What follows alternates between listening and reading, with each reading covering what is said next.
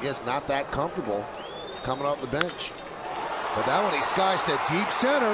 Up and back, he's pretty comfortable there. A monster home run over the top of the restaurant as Posada comes off the bench. A pinch hit, solo home run, and the Yankees lead a 8-7.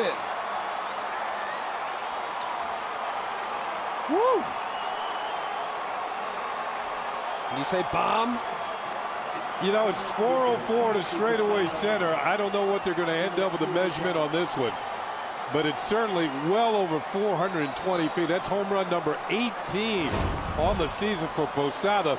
A 2-0 pitch right down the middle, and he smokes it just to the left of the Rays sign there, on top of the restaurant in center field. It's up. It is good. Nick Swisher likes it.